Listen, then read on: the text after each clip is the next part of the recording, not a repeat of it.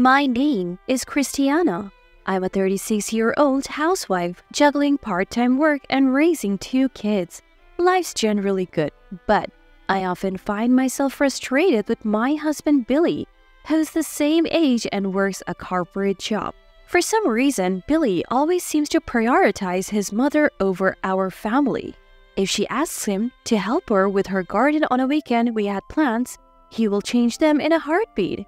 Even on days we were supposed to visit my parents, he would suddenly decide to go shopping with his mom instead. For our child's birthday, he rejected the character cake our kid chose, opting for a fruit tart his mom said was delicious. She said kids need to eat lots of fruits to get their vitamins, he would argue. I would often confront him later, especially when I saw our disappointed child's face. His mother might seem like a loving grandma who adores her son and grandkids, but she clearly enjoys the attention and superiority she feels when Billy prioritizes her. Even if it means our child gets hurt, she would just smile and say, "Sorry dear, grandma's fault." She sometimes acts condescending towards me, making it hard to hear others praise her as a good mother-in-law. Ever since his father passed away, Billy has been spoiling his mother even more, and her attitude has only grown. Amidst all this, our 10th wedding anniversary was approaching. How about a nice dinner at a restaurant for our 10th anniversary? We can leave the kids with your mom or my parents, I suggested. Sounds good. Let's book a fancy place. Remember that restaurant that was on TV? We decided on a high-end restaurant we wouldn't typically visit. Billy seemed excited and quickly called his mom to watch the kids. I was looking forward to our special day, even though it was still 2 months away. On our anniversary, I was getting nervous. Billy, who promised to come straight home from work, was nowhere to be seen. I kept thinking he might have gotten held up, or maybe he forgot, but he did mention it in the morning. I couldn't reach him or his mother, who was supposed to watch the kids. In desperation, I called his office. A woman answered and quickly told me he had already left. I thanked her and hung up, wondering why he couldn't just call. Our kids, who knew about our plans, kept glancing at the clock, clearly worried. I couldn't take my eyes off the ticking clock. The person who answered the phone right before I called the company earlier should be able to come home already, since I went there by bicycle this morning. In this way, I continued to wait for Billy until the very last minute, but it's already at its limit. Our reservation was for 7 p.m., and it was almost time. I called the restaurant to inform them we would be late. "Your party is already here," the hostess said. By himself? As I mentioned earlier, you're already seated with your guest," the hostess said. Who came with him?" "A man in business attire and an older woman. Excuse me, but are you?" I quickly replied, "My mistakes, sorry," and hung up. An older woman? Could it be? I immediately called Billy. When he finally answered, he sounded quite annoyed. What? You've been calling non-stop. "Where are you? You're not at the restaurant, are you?" Yeah, I'm here. Mom really wanted to eat at this place, so I decided to dine with her tonight. We can celebrate our anniversary at that family diner over the weekend. You love their baked rice dish, right? It was indeed his mother. Knowing it was our anniversary dinner and still joining him was audacious of her, but Billy, who took my seat without a word, made me feel more than anger. It was disgust. And to think he knew how much I had been looking forward to this for the past 2 months. Suggesting a local diner as a replacement, it was clear where I stood in Billy's priorities.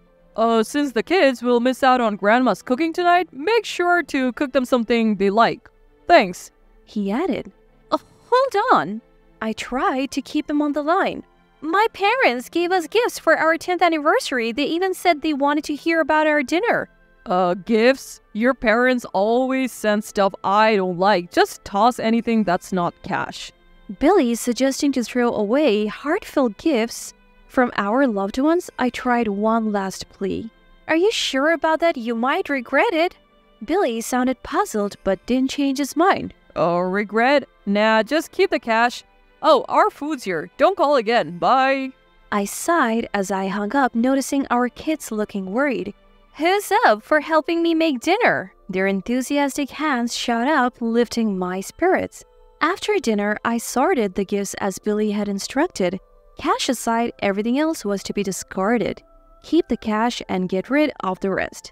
I felt ashamed and sorry for the people who had given us those gifts. How had I put up with such a man for 10 years? By the time I put the kids to bed, Billy was home.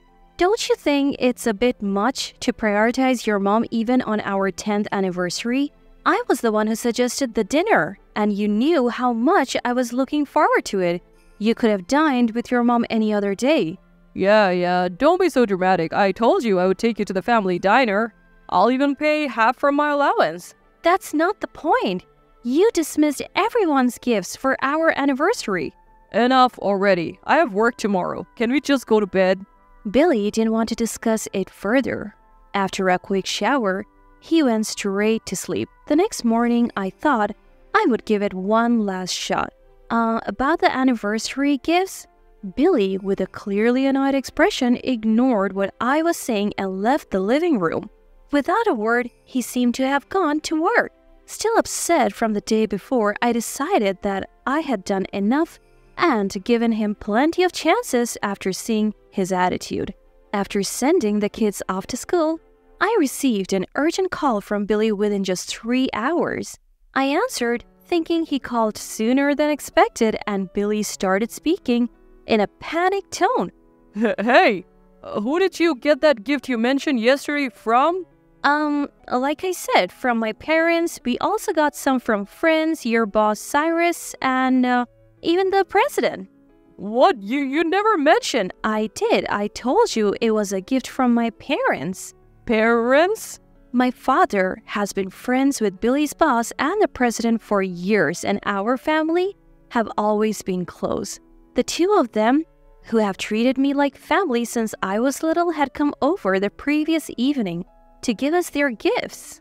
The watch the president chose is so fancy even I know about it, and the wine Cyrus brought looked delicious, but it doesn't matter now, right? You said to throw away anything that wasn't cash, so I did. What have you done? Do you even realize what you have done? Billy was furious, but I wondered on what grounds he was complaining. I tried to confirm with you if it was really okay, and I tried to talk to you when you came home, and again in the morning. You ignored me, Billy. Don't shift the blame. It's your fault for not listening. I hung up on him. Billy kept calling back, but I ignored all his calls. I might seem childish, but I couldn't contain my anger anymore. When Billy came home, I could hear his heavy footsteps from the entrance as he stormed into the living room. Enough is enough. Give me the gifts now. I told him I had thrown them in the morning trash and they had already been collected. Billy, angrier than I had ever seen him, shoved me and stomped on the floor. Unbelievable. Can't you tell right from wrong? You knew it was our anniversary dinner, yet you went to a restaurant with your mother? And then telling me to throw away the gifts without even looking at them? I question your sanity. I confronted the yelling Billy. Throughout our heated argument, Billy kept insisting that I was the one in the wrong. You threw them away, so you apologized to them. I've already told everyone at work, so there's nothing we can do now. My anger exploded at Billy's selfish reasoning. Oh, really? Then I would like to apologize directly. Can you ask them to come here? What are you? Billy was visibly shaken by the words not meant for him, especially when he saw the door to the adjacent room open. He grunted in surprise as he faced his boss and the president, who had emerged from the other room. The two of them, having heard Billy's side of the story, found my actions quite out of character and had called to hear my side as well. I decided to tell them everything, including the fact that I had called your office while waiting for Billy to come home. After hearing my explanation, they felt bad that their gifts had caused a misunderstanding between us. They asked to hear our story again, so I invited them over. However, seeing how agitated Billy was when he got home, I asked them to wait in the next room to let him calm down. Billy, consumed by anger, didn't seem to notice their presence. Oh, Mr. President, I'm sorry. Finally, realizing the situation, Billy turned pale, bowed deeply, and apologized to the two of them. He must have realized that he couldn't deny the story I had just shared, especially after trying to pin the blame on me. His previous anger was gone, replaced by deep remorse as he trembled. Lift your head. The president's voice was surprisingly gentle. Hope flickered in Billy's pale eyes. This is a domestic issue, unrelated to work. I won't reprimand you as the president. Yes, added his boss. It won't affect your job performance, but remember, we have been friends with Christina for a long time. We would prefer to keep our distance from you personally from now on.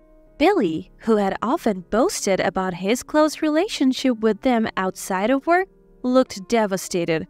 How could you? And you, say something. Aren't you embarrassed to involve others in our marital spat? This isn't just a marital spat. You mishandled the gifts we received, and as a result, you lost their trust. And honestly, I don't need a husband who prioritizes his mother over his wife and family, and even tries to blame his mistakes on me.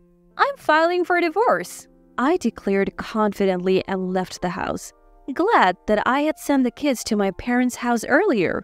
Rumors spread at Billy's workplace about our divorce and his changed relationship with his superiors. His colleagues, whom he had once looked down upon, now mocked him for not being able to even chat with his bosses without a wife by his side. After the divorce, he saw our kids once a month while paying child support. But he kept complaining about the money and tried to guilt-trip the kids into living with him again. As they approached their teens, they started to resist seeing him. Now, respecting the kids' wishes, we have temporarily stopped their visits. When Dad cared more about Grandma than us, I realized we don't need to live with him, my daughter once told Billy. I still laugh thinking about his reaction. After declaring the divorce, I returned the gifts which I had secretly kept to the president and Cyrus, apologizing for the trouble. They accepted them, and Cyrus even jokingly gifted me my favorite wine as a divorce gift. I believe our relationship with them, including my parents, will continue. Later, after the divorce was finalized, I was invited to a home party at the president's house with my kids.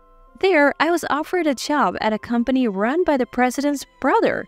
Ignoring all of Billy's annoying attempts at reconciliation, I now work in a supportive environment, and the three of us live happily.